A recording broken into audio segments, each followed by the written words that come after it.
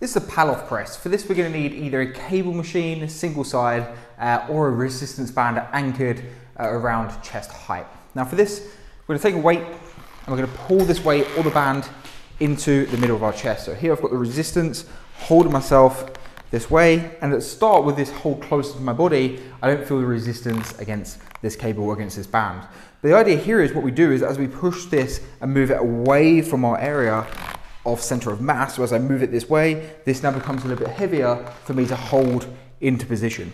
So the idea here is we're working on our anti-rotational strength. So we start with it close to our body, chest up nice and tall, feet grounded, and then we move this away from us. As I move it away, I need to strain to hold this in position in front of my chest, and I can slowly work back to the start position. I can also press high, medium, or low.